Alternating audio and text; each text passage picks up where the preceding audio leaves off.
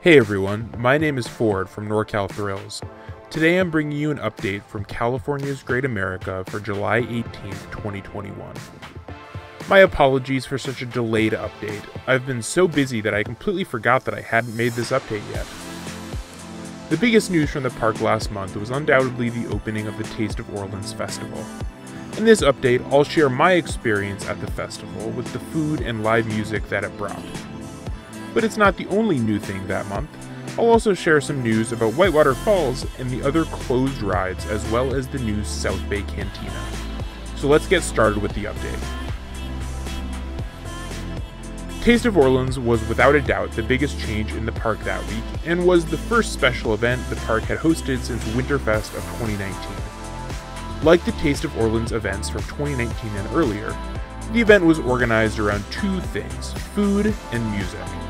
So let's talk about each of those. For me, the biggest draw of Taste of Orleans has to be the food and drink. And like 2019, Taste of Orleans featured a food tasting that allowed you to try a variety of Cajun dishes at the various booths set up around Orleans Place.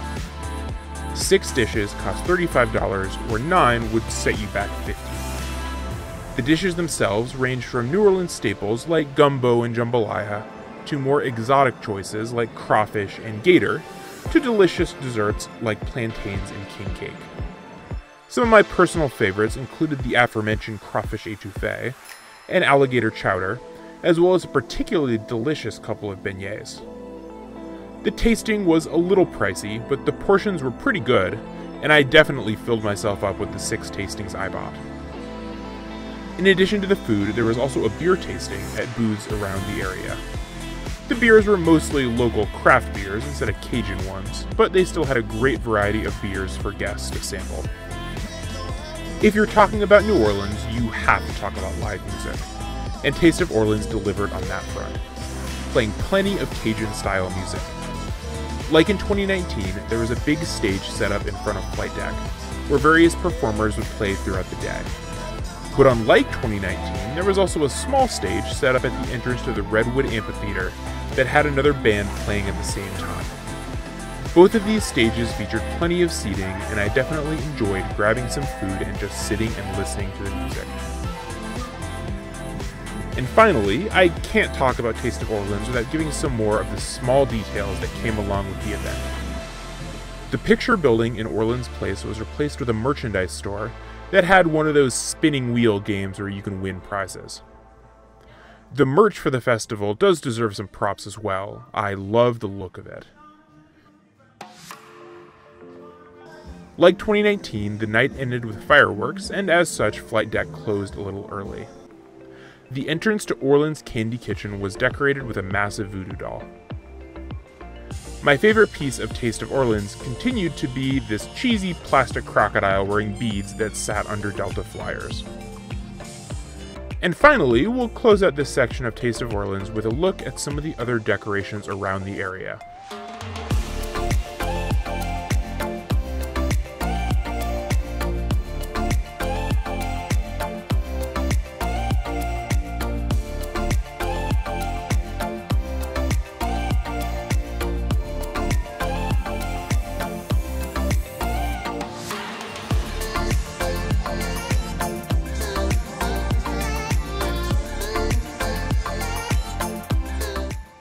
Props to the park for putting on a fantastic event.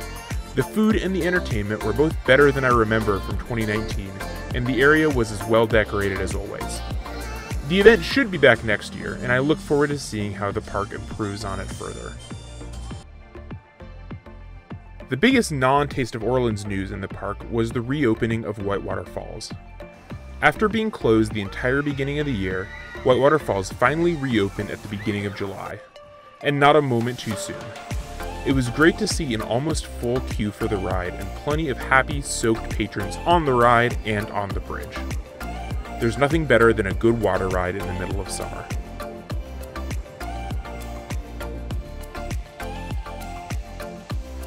But the rest of the closed rides in the park weren't quite so lucky.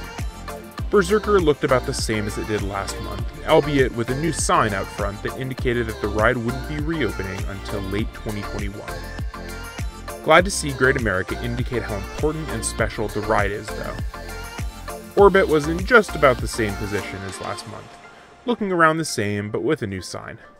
I especially like the retro styling all around Orbit. Hopefully it won't be more than a couple months until these rides are back to operating like normal.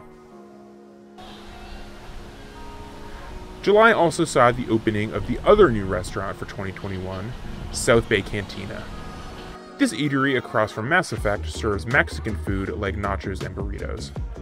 When you walk in, you'll be greeted by a setup that looks something like a Chipotle, with an assembly line where you can select your burrito toppings.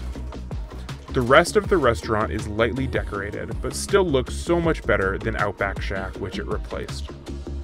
My burrito itself was surprisingly large and filling. The steak was a little tough, but the rest of the toppings more than made up for it, and I'm planning on making this my go-to spot for my meal plan. Let's run through a couple of other quick updates. There were a handful of new signs around the park of haunt construction, including this tooth barrier near the Tooth Fairy house, as well as some cranes around Massacre Manor. Like I mentioned last month, as long as we don't regress significantly, there's no reason why we can't have some sort of haunt this year. A couple of the remaining closed restaurants, including Pizza Company and Game Time Sports Bar, were finally opened. And just in time, the park was among the most crowded I've ever seen.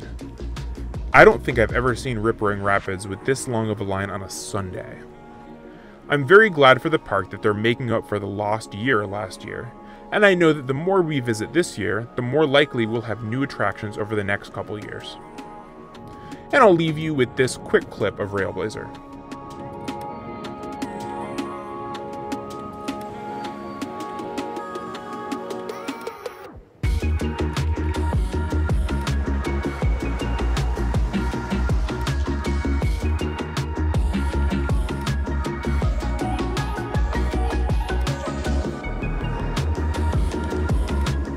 And there it is, another update from California's Great America for July of 2021. It was so good to see festivals back at the park after such a long time away, and as always, Great America did it right. I enjoyed the food, music, and general atmosphere, so if you get the chance, definitely make your way down for Taste of Orleans next year. As for me, my next visit at Great America will be in a couple of weeks, where I'll hopefully be able to see some haunt updates. I promise I'll be quicker on the upload next time.